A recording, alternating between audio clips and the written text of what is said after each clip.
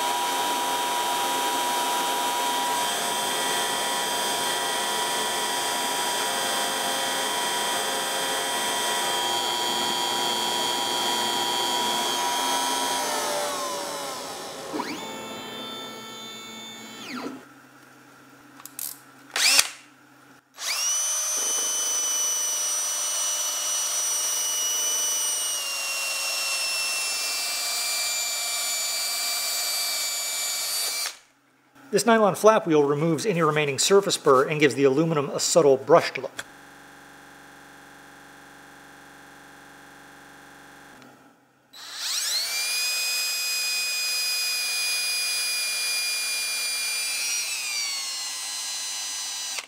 Nope, that doesn't really help.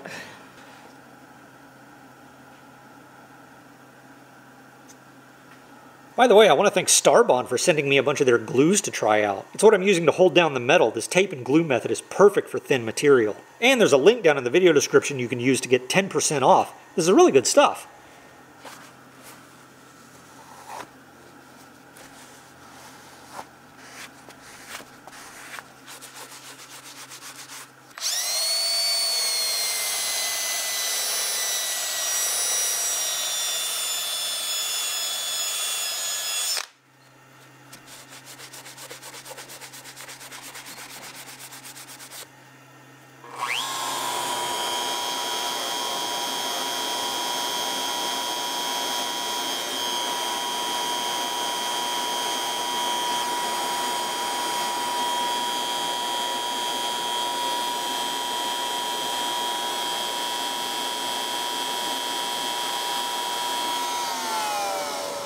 Quick tip, when changing bits, put a piece of foam underneath the collet. That way, when you inevitably drop a bit, you won't damage the tip.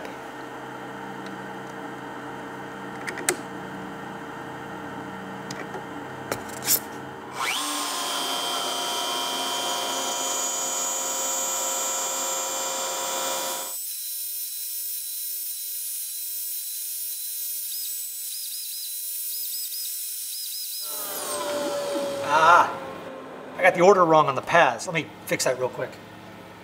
Clickety click, click. Okay, back in business.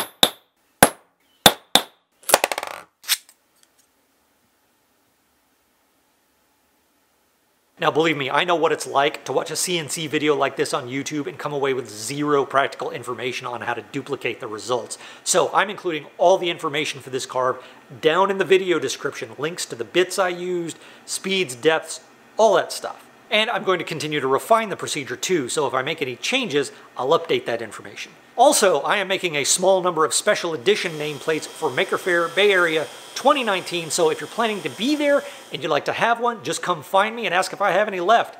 Your best bet is probably to find me trying to keep dry over at the content creator stage. And for those of you who can't make it, I'm giving away 5 nameplates to a random selection of viewers capable of following the directions down in the video description. Now I gotta shut down the shop and go pack. Follow me over on Instagram for live updates from the fair. See you soon.